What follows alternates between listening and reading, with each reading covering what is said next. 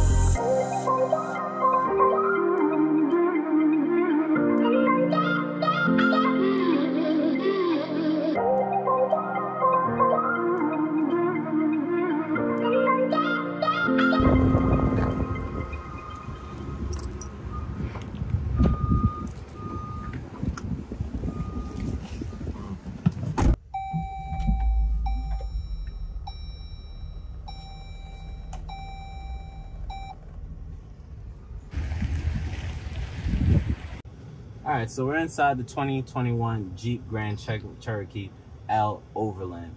And I must say I've had this car all about 5 minutes and it has been a very pleasurable ride, from the massage sheets, the infotainment screen, and the instrument cluster where you could pretty much self-input how you want the display screen to operate. Very much a lot of options, very good. So with this nice big control dial in the center of the center console, it allows you to switch from your gears. So let's go put this baby in drive, hit the electronic parking brake, and get on the road. Now, I must say with this Macintosh sound system, not to be confused with Macintosh like Apple, is a great sounding sound system. And as well, you have your tweeters up here on the dashboard with this kind of metallic font. It's a very nice touch in this vehicle. As you can see, all around the vehicle, you have the American flag. This is an American car, so it's emphasized in this vehicle that you're driving an American Jeep. It's rugged. I understand that it's not a full luxury vehicle, even though it has a lot of luxury amenities in it. Like, for instance, this large infotainment screen. Let's see if I can get the brightness up on that. It's touchscreen as well, integrated with buttons. You could control your heating and your cooling from here as well. In the touchscreen, you have heated seats, heated steering wheel, ventilated seats, and you can operate with these in both ways. You can operate from the digital touch, or you can actually mechanically hit the corresponding buttons for heated seats. You have 3 levels. Each time you push, of course, it drops a level, and the same thing for the ventilated seats. As well, this car comes with massage features. Now, the massage feature is really nice in this vehicle because you have various modes to set your massage. You have a waterfall mode, which is a fan favorite. You must push the on button first and then hit waterfall mode, and you got a nice digital display of how the seat will massage you as the driver or even your passenger. Very nice touch. tons of features in this vehicle. You got your auto ignition stop up here, your lane mitigation up here, your slip control, as well as your hazards and your park assist. Very, very nice. You got storage right here for wireless charging. You got 2 USB-A's, USB-C, and a nice touch, still has an auxiliary plug. Now, where can you get that in a 2021 vehicle and beyond? As well, you have your nice 12-volt outlet. And again, I feel like all vehicles, no matter how far we go in the future, unless the tech is improved all around, we need our 12-volt outlets. I must tell you, we need those, all right? Of course, wireless charging down here.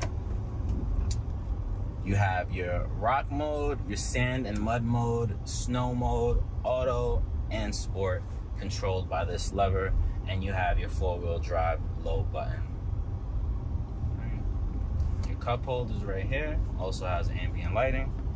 Close that down. Now, as well, interesting feature to this vehicle, you have your paddle shifters behind the steering wheel, and they're not like a full paddle shift that you would have in most vehicles that have paddle shifters. They're halfway through the steering wheel, so only on the top part of the steering wheel do you have your downshift and your upshift paddle. But what is interesting, and I'll show you, is behind the steering wheel you have your volume control and also station control or track switch control right underneath the paddle shifter, so we could raise the volume from right here and as well bring it down from right here. What I will say is, with the 3rd row headrest, being that when you look out of your rear view mirror, it's kind of hard to see through the back rear view window. You can actually send down the 3rd row headrest when, of course, nobody is sitting inside of the 3rd row.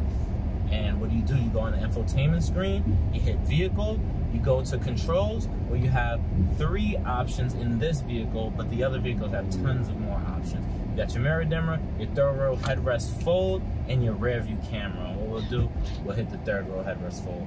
And as you can see, now you have a greater view out of your rear window. You can also access a rear view camera while you're in motion. Now, that is a very interesting feature, you know, because not too many vehicles allow you to see the camera while you're driving. I'm actually surprised this passed whatever, you know, standards that are required by the NTSB, because this kind of serves as a distraction. But hey, I'm happy. I'm here for it. Anyway, so we can take that off. You got your rear view mirror dimmer. And as well, the nice part about this mirror you have is also has a camera inside of it. You got tons of ways to see the back, and that's actually pretty nice, you know. This car's got your 6, as they would say, right? All right, perfect. And this 3-row stretch vehicle is an awesome drive. The 3.6 liter, although it may be small, it does kind of pack a little bit of power. I wouldn't say it's a driver's, you know, SUV or stretch SUV, but it gives you enough power for city to get, you know, going. You won't maneuver through gaps or shoot gaps pretty fast, but it is what it is. I actually don't depreciate the power. From what I heard, the larger engine, the 5.7 liter V8, it's not that much of a drastic change in engine power, but the vehicle gives a good drive. I will say it should have better dampening. Some of the bumps you do feel the size and largeness of the vehicle when you're driving it. I mean, it is an off-road stretch vehicle, so I mean, there's certain things that I guess there's give and take when you come with this vehicle. But the intricate luxury details of the interior, the nice looking of the exterior, you know, a lot of the things where it falls or falters at is compensated with other nicer features. Again, this is a 4th generation Jeep Grand Cherokee, and this is actually the first in its class with the 3-row for the Jeep model. And I must say, when I sat back there, the 2nd row, nice and spacious. The 3rd row, a little bit more tight, but the only issue I had with the 3rd row, being a 6-foot gentleman as myself, is the feet room that you have, or the foot room you have between the seat and the 3rd row seat and the seat in front of you is a little bit tight. But the comfortability, body-wise, I didn't really mind at all. Roughly around $61,000. This vehicle is very, very nice, and I think it's well priced out.